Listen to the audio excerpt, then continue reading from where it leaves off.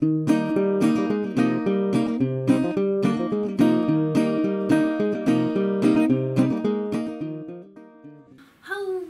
everybody! It has been quite a long time since I have recorded an episode, and I'm so deeply sorry for that. I have been, for some reason, completely and utterly exhausted by the time I get off of work, and lately have fallen into this trap of getting home, going to lay down and take a nap, and then not waking up until the next day. So where we left off last time was episode 4 in Joshua Tree, where you all found out how I got, or not how I got, but the backstory behind my name Memory. So after we left Joshua Tree, we went to Blythe, California, which is on the 10. It's like I think it's the closest town in California to the Arizona border on I-10. And then right on the other side of the Arizona border is Quartzsite, Arizona, which at some point in the series I'm going to tell you all about Quartzsite, Arizona, because that is one of my favorite places. I'm not a hippie. Not a hippie. But anyway, so we went to Blythe, Arizona, and we dropped off, I believe we dropped off Holly and Emily, but I could be mistaken. It's been a while, so forgive me. Anyway, so we dropped the girls off in Blythe, Arizona, and we proceeded to head to Safford and Thatcher, Arizona, which, if any of you are familiar with Arizona geography, so Blythe, California here, Safford and Thatcher, Arizona, over here, like outside of the screen. They are opposite sides of the state. So we head out there, and it takes us all day to drive after dropping off the girls. We stopped at a hot spring that Mother knew of, Andy knew of, just outside of Safford and Thatcher, and I believe technically we were trespassing. I honestly can't remember a whole lot from the day or so that we spent at that hot spring. In fact, I don't even remember going into the hot spring. I don't think I did. But I remember taking a nap at the hot spring. I think I might have gotten really stoned and then took a nap. But I got woken up really abruptly. And I'm laying down in the back of the car of Arnold Palmer.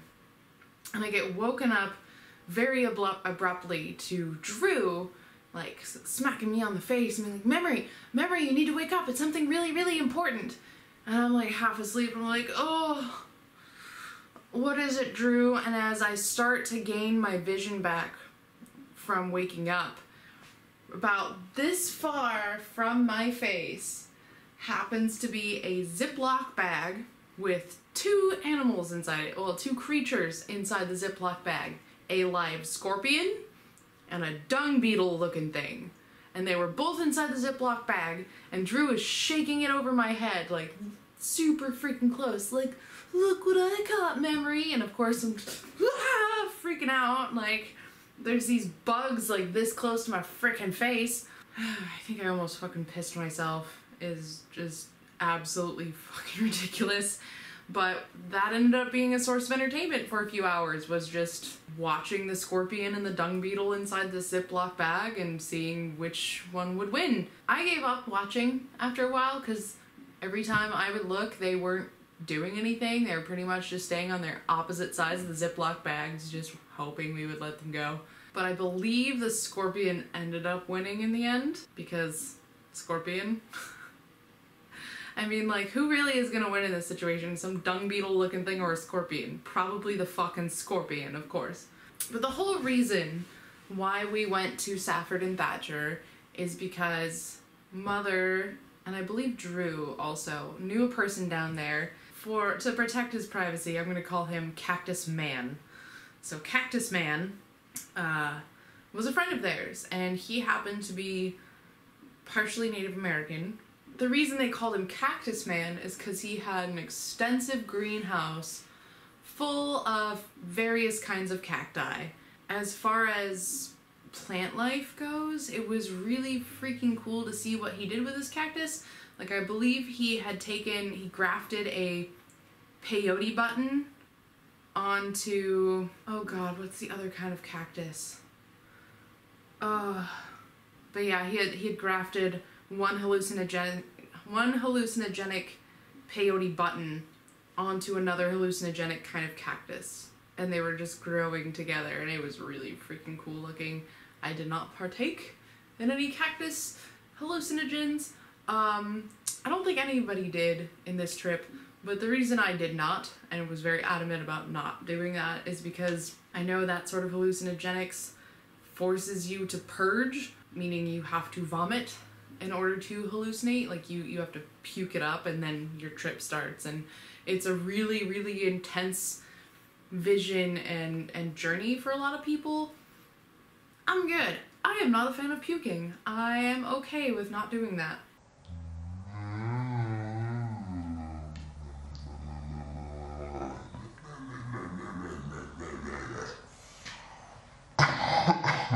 But what I did partake in was some of the strongest pot brownies I've ever had. They did not tell me that they had made these pot brownies with like the most epic ganja butter around. Like, this fucking shit was so strong. They didn't tell me. In fact, they didn't even tell me that they were pot brownies. They just offered me a brownie, and it was like, hell yeah, I fucking love brownies. Didn't even think that there would be pot in it because I'm retarded. So I ate a whole fucking brownie and then happened to be comatose on a couch for like 6 hours, listening to documentaries and people talking about cactus. That's pretty much all I can really remember from hanging out at Cactus Man's house in Safford and Thatcher, was like being really, really stoned and probably having some intense, really awesome conversations about things. Stoned. Don't remember. And we headed towards Globe, Arizona. And every single time we stopped to pull over and let the dog pee, or for us to go pee, we inevitably would have probably 10 to 15 minutes of pulling out goat's heads from our feet, which if you've never traveled through southwestern United States and you don't know what a goat's head is, it's this fucking burr or a seed of a particular type of plant. And they call them goat's heads. They're these prickly fucking things, but they fucking hurt and they get stuck in everything. Oh my god. Do not try to walk barefoot in Arizona if you see a goat's head. Just fucking don't. Just don't fucking do it. Blah. So we drove through Globe, Arizona, which is another one of my favorite towns to drive through, not necessarily hang out in, but I really, really like Globe, Arizona because it's, I don't know, it's just kind of like almost like an oasis. Like the desert is everywhere around you, much like everywhere else in Arizona, but in order to drive through Globe, you kind of drive down into this valleyway, and there's a little river, and then you drive up and back on your merry way. But it was just the charm of this tiny little town in Arizona. It just gets me every single time I drive through there. I've been through there, I can't count how many times off the top of my head right now, but if you ever get the chance to drive through Globe, definitely stop for a few hours and just walk around town. Like, there's cute little antique stores and like vintage buildings they look like they've been there for fucking ever. It's super adorable. But yeah, after driving from Safford and Thatcher, we drove through Globe, Arizona, and headed to Payson, Arizona. And in order to get to Payson, we had to go back, kind of backtrack a little bit and hit Phoenix and then go up. And we didn't stop and hang out in Phoenix because fuck Phoenix. But Payson, Arizona is another one of those cute little towns, but it's not like Globe and it's not like Quartzsite. Payson, Arizona is definitely a mountain town. Like, it's relatively large compared to some of the other places that I've been through, but like, I mean, if you compared it to Ashland, they're probably about the same size. Yeah, I'd say Payson, Arizona is about the same size as Ashland, Oregon. Cute little mountain town. They've got a grocery store, high school, whatever. But the whole reason we went to Payson, Arizona is because we were heading to the Arizona 420 Earth Day Rainbow Gathering, which was my first rainbow gathering. And guess what? That next episode. Yep, I'm gonna make you wait. I know this was a super short video, but I kind of need to give the Arizona Rainbow Gathering its own episode, because that was the episode where I actually start going by memory, and I have a lot of memories that I want to share with you. So thanks for kicking it and being super supportive of me, even with my dry spell, guys. I'm so sorry I haven't been putting videos out, and I'm gonna try and change that. So my goal is to put a new episode out once per week until this season is over, and then we will probably take a little bit of a break and then come back for season 2. That's my goal. I'm gonna try not to leave you guys with any more dry spells.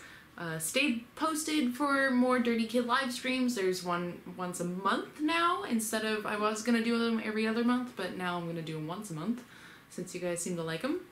And yeah, I guess I will see y'all down the trail somewhere. Ciao!